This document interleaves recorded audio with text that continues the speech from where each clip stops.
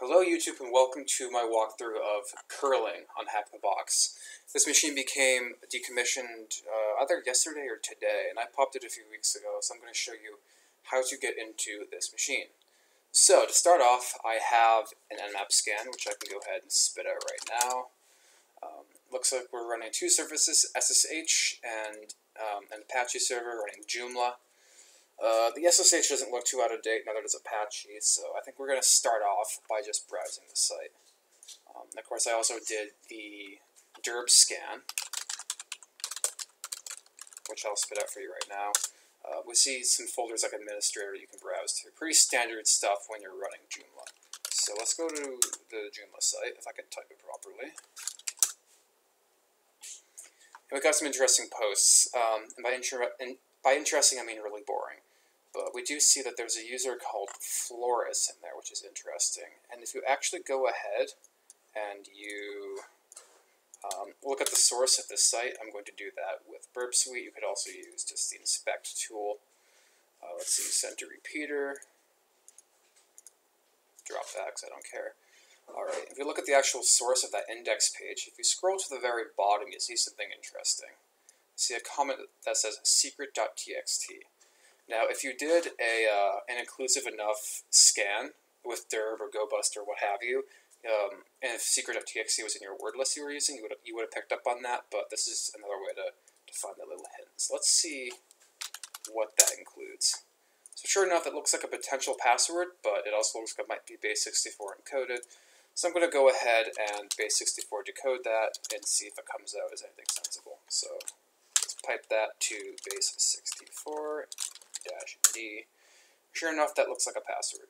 So we know that on the page here, somebody signed their name Floris. So I'm going to try to log in to the admin panel with that username and the password I just pulled up from that file.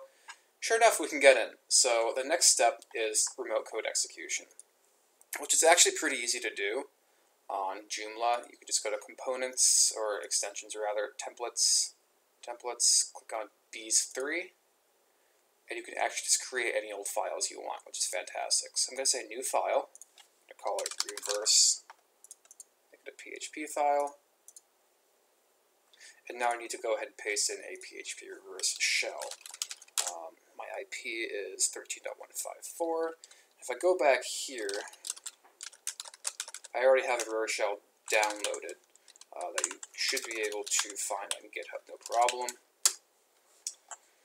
Here we go. Yeah, there's the credits to the author up there. I recommend using this because it's pretty sweet. I just have to make sure that my IP is set properly, which it is. Yes. So I'm just going to go ahead and copy the contents of this PHP file because it's all ready to go. Put that right in here. And next up is to start my netcat listener, ready to accept the connection from the reverse shell. And to actually execute this file we just uploaded, we go to 150/templates/bees3/reverse.php, and sure enough, I get a shell. If we go and echo 0, that is a bash session, so that's pretty sweet. So next up, you might do a lot of enumeration, but I'm going to kind of cut to the chase and go to cd/home. We can see that Floris has pretty lax permissions on their user folder, so we can actually go into their user folder and see what's in there. We're not going to be able to cat user.txt or admin area, which is a directory. We can cat password backup, however, so let's go ahead and do that. And what we receive here is a hex dump of presumably what's a file. So I'm going to copy the contents of that. I'm going to go to a web-based tool that I'd like to use called Cyberchef. Pull that up over here. Paste that in there and say from hex dump. Sure enough, we get something that looks like a file. If you look up this magic number here, BZH, that is basically a magic number for a bzip file. So this is clearly a compressed file. I would copy and paste it into nano here, but it's gonna screw stuff up because of text encodings and stuff. So I'm just going to save that to a file, call it password.7z. Alright, save that through downloads. I'm going to go ahead and use 7-zip to open that up. So let's open up the thing I just downloaded, password.7z. Sure enough, we see a file in here called password.txt.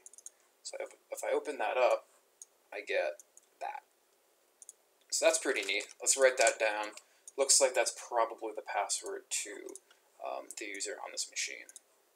And conveniently enough, we can see that SSH is open on this machine. So let's just try SSHing in as Flores on that IP with the password I just nabbed from that file. Sure enough, it lets me in. So I can go ahead and cat user.txt, and that is the user portion. And so if we do a little bit more enumeration, we can see that we have a folder here called admin area, which is interesting. So I'm going to go in there, and we get two things. We get input and report. If I cat input, it's pointing at localhost. So it looks like something's probably grabbing the contents of localhost. If I do cat report, sure enough, it looks like we have something on the system that every so often is grabbing localhost and spitting it out to a file. So we can exploit this. Now, to get the exact command that's using, like if it's using curl or wget and all that good stuff, before I was running top-c, I think, grep for curl. And whenever a curl process would start, it would give me the full command line. I'm not going to wait for that to happen, and I'm honestly not sure if it's even going to work for me right now. Yeah, that's just somebody opening or listening to their machine. Yeah, if you were to do that just the right time, you'd see an instance of curl starting, grabbing the contents of the input file. So what we can do is we can actually go to this input file, and given that it's using curl, we can put something in here instead, where we say URL equals file, colon, we need to give it 3 slashes for escape, I think, localhost, and then this would take some trial and error most likely if you were doing this yourself, but I'm just going to spill the beans and let you know that that will give you a successful directory traversal and actually have curl spit out the contents of root.txt. So let's go ahead and save that there, and file has changed, whatever. If I cat input, hopefully it took it. Yes, it did. So if I do tail-f to watch the output of a report, give it a minute. I just spat out the past 10 lines or so of the old file. So next time curl runs to do this routine backup or this routine check of localhost, it's going to pull root.txt. And it's possible to get remote code execution from this. Perhaps I haven't figured out how to do that, but we'll just wait for root.txt to show up. There you go. There you have it. So there's your root.txt. And if I go back here, we can actually see that this file gets overwritten every time it does that. Probably the machine creator probably just did that just to not spoil the box for other people.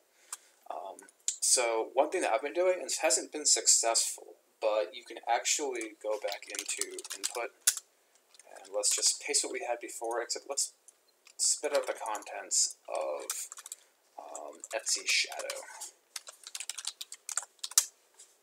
Alright. Tail report again. And it will give us a copy of the hash and salt for the root user, which we'd be able to spin up hashcat with and run an appropriate command to actually crack that password. There we have it. So I'd copy this stuff in here up to the first colon delimiter. Yeah, there we have it. I'd plop that in a file called hash.txt, which I've already done.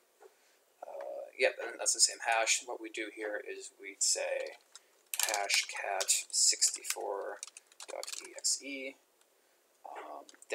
-m for 1800. That's the type of hash that this is.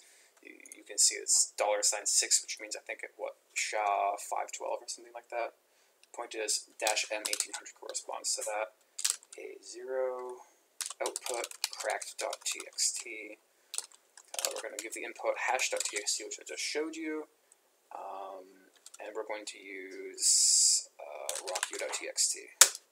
And so that's going to go ahead and run through the entire rocku.txt, like 133 meg password list file, which should go fairly fast. I'm just going to spoil it for you and let you know that it's not in there. I think the creator of this box used a pretty strong password, but had it been in rocku.txt, we would be able to get the root password. And I've got a GeForce 1070 Ti, so running through it would be pretty quick. But again, it's not in there, so bummer. But yeah, anyway, that was my shot at getting an actual root shell. Other people might have ideas for how to spawn a root shell, but that's the extent of this video from me. So if you enjoyed it, please do consider subscribing, and I will make more of these.